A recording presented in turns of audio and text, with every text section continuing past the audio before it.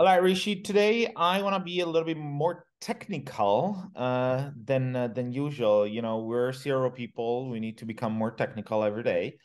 I want to talk about a topic that is in relation to tracking behavior of users on a website. And since I discovered, years ago, what a great tool Google Analytics events are, I started to like, oh my God, like they opened up almost like the floodgate of what's possible in terms of tracking. It's like learning a new Um, language, right? exactly, totally. I was like, oh my God, I can't believe I can track that. Oh my God, I can't believe I can track that, right? And obviously, I want to warn people and say, hey, like track the stuff that matter to you based on your goals. Don't start tracking everything. It's bullshit. Like it's stupid to start tracking. Oh, I want to know this little thing that doesn't matter, right? Focus on the things that matter to you, your KPI, whatever you're trying to achieve, And I and would I track would these push business. push even further and say focus, be very mindful about the handful of things. I would say no more than three to five. I think the discipline of having to prioritize Yeah, that way, it just leads to better outcomes. totally. Now, I want to talk about the three Google Analytics events that I like to set up the most when I usually start working with a client. And it's not something that I do all the time. It really depends on the case by case. I can talk about when I would set one up. So I'll talk about the first one. The first one is the coupon error. So one common problem that I've come across when working across a lot of different clients in a lot of different industries is that people have problems with coupon codes. So whenever they get to either the cart of or the checkout, there's an issue with submitting that coupon code. It's either not working because there maybe like that coupon code comes for an affiliate and that coupon code is expired, or they write a capital letter, and then the coupon is like capital lowercase. So there's always like an issue with the coupon code. So so whenever I discover that, usually it's through qualitative data, right? You ask a question, oh, what's one thing that is stopping people that is stopping you from buying? And oftentimes people say, oh, coupon code is not working, right? Again, I'm not saying that every website has that problem, but whenever you come across that problem, what I've done in the past is I go deep into the problem. I'm trying to understand more about the problem. So one way to do this is to set up a Google event that basically tracks, first of all, how wide the problem is across your users. And what I mean by that is how many people actually submit a coupon code and then get an error, right? So I want to understand first how popular the problem is. The second thing I want to understand is for those people that have submitted a coupon code in cart or checkout or whatever the coupon code can be submitted, and got an error, I want to actually record the text of that error. So then I can actually put together a list, and I can sort the list of the most popular coupon text of the coupon that people have got, and then start digging deeper into like, oh, a lot of people are getting this coupon error. Let's go in my Shopify, backend or whatever platform I'm using and see what coupon code that one matches to and where it's coming from, and I can investigate further, right? So that's the first one. Super, super a fan of that because everybody, loves coupons, and whenever a coupon code is not working, they're always leaving the website anyways.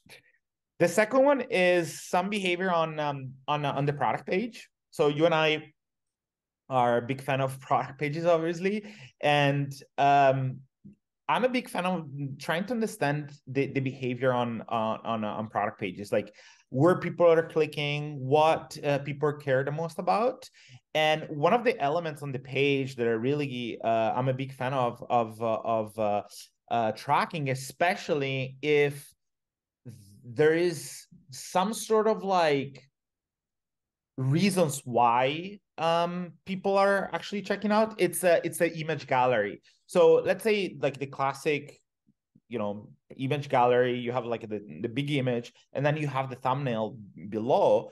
Especially if that product has a lot of very interesting images, I want to know how people are actually consuming one image thumbnail after the other one, because the image gallery is always like super it's a section of a product page that has a lot of attention and engagement all the time, and I want to see how much people are actually checking them out.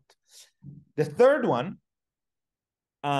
so we always talk about, it's very important to understand how much people are scrolling in order to understand what part of the product page or any other page people consume, right? Because oftentimes what happens is that there is a very important information or multiple informations in the decision-making process. They're critical in the decision-making process of the user, but that information is at the bottom, or it's hidden behind like a drop-down, or it's hidden behind like a tab and so on.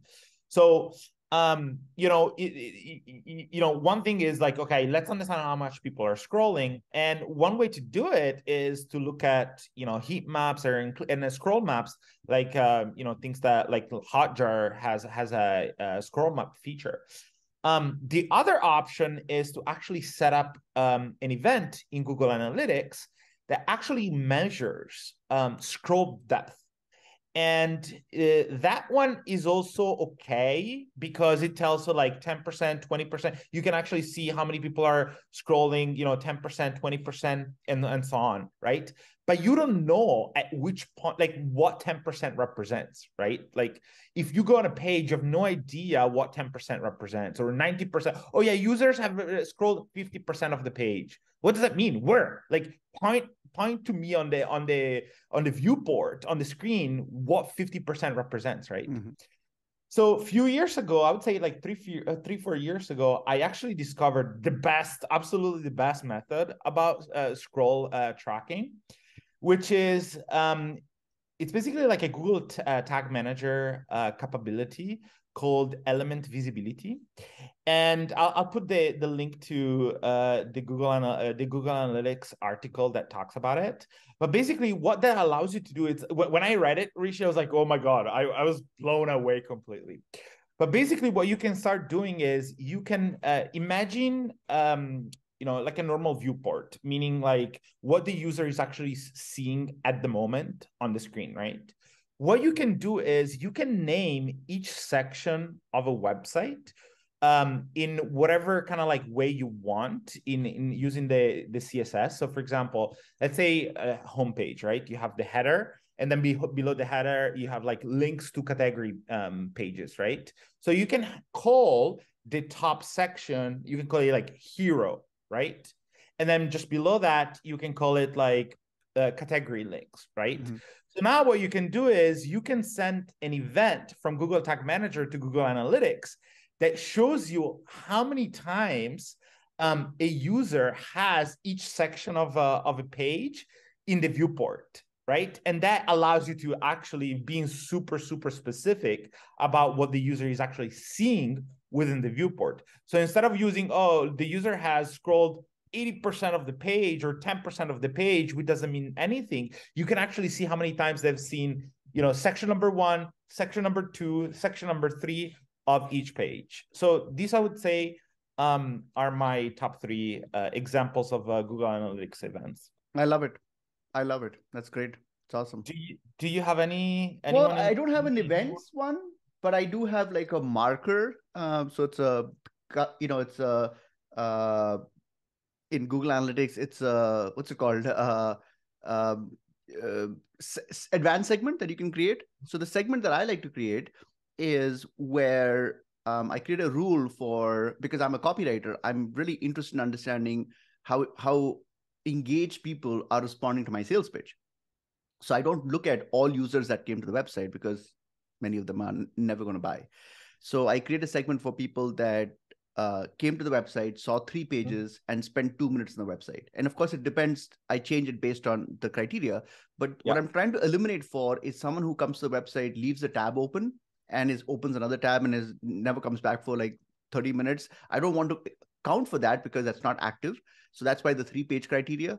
And then of course the 2 minutes criteria, because I believe that people who are spending 2 minutes and navigating the website have some intent, and it's good enough for me to kind of start figuring out. So that's the one that I use. But yes, you're right, these things Do really. you specify what pages they have visited or So not? I specify the one of the pages that I want to include in the analysis, Got but then it. any two other pages can be whatever.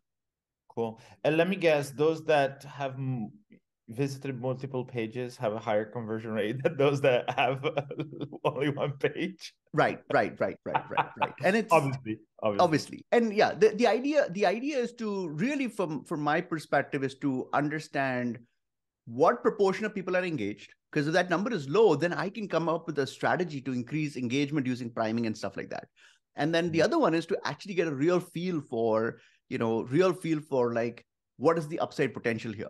Because if engaged people are converting at a fairly high rate, even if the overall conversion rates are low, then I know that I there's limited opportunity. But if engaged people are not converting, then Yeah. I'm excited, because that tells me that, you know what, they're looking for something, but they haven't found it, so I need to find it. So That's very clever. There's one last thing I want to say, which there's not one event in particular that I want to add in my top favorite list. Because that event can be anything.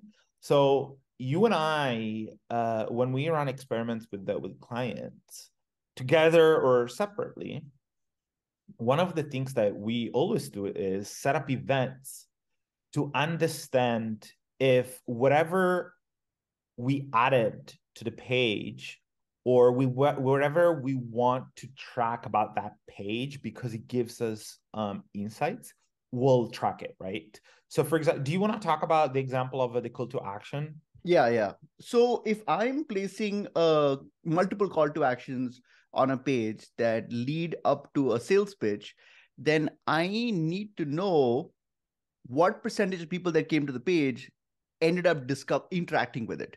If the number is 2%, it is meaningless for me to draw a conclusion of whether the test was successful or not, because it wasn't seen.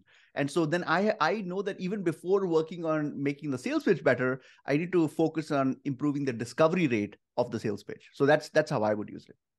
Yep. And it's like it's almost like an additional evidence. So it's always difficult to say, oh, the reason why, kind of like justify why an experiment has gone well or hasn't gone well. It's always difficult. I think I totally believe that a lot of times, like people when they say, oh, it didn't work because of X, I think it's guessing. You don't actually know why it hasn't worked or hasn't worked. But by setting up an event, in this case, on that call to action in this example, it's an additional insight about the why the experiment has gone well or hasn't gone well.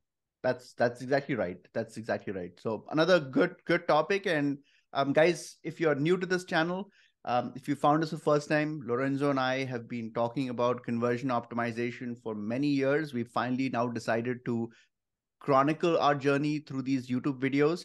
Every There's a day. lot more that's going to come every day. In fact, we're recording a few episodes. We're really kind of tripling down on this because we think there's so much room for having conversations. So if you haven't subscribed, please do subscribe. If you've never left us a comment, we love when we hear a comment from someone who we've never heard from before. Please think of one person in your whole world who you think would be finding this topic interesting and share it with them. We will see you again shortly. Have a good day. Thank you. Bye.